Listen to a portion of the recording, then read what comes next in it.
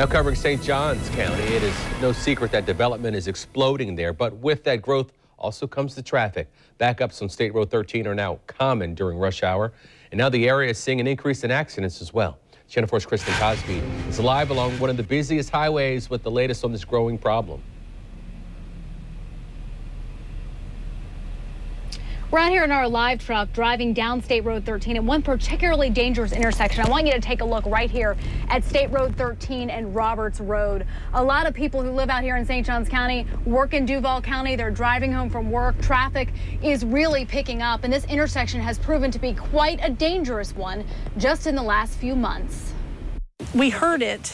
And we all pop up. We tend to go down and make sure that nobody needs immediate help if we can. There was a truck upside down and the other car was pretty smashed, and I know it blocked the road. Julie Wilkeson springs into action every time she sees an accident on State Road 13 and Roberts Road.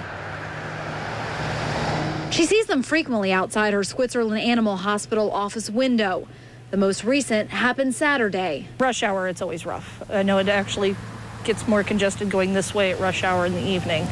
And yeah, the accidents are usually right around that time. The intersection saw 2 serious accidents in the last 2 weeks. According to the Florida Highway Patrol and the St. Johns County Sheriff's Office, about 30 crashes happened at this intersection in the last year. Those included this one from May 2016 that killed 35-year-old Jeremy Stratton. This one's getting worse. I've been here at the clinic for a year and a half, and it's getting worse just in the last probably 6 months. You really notice more and more accidents.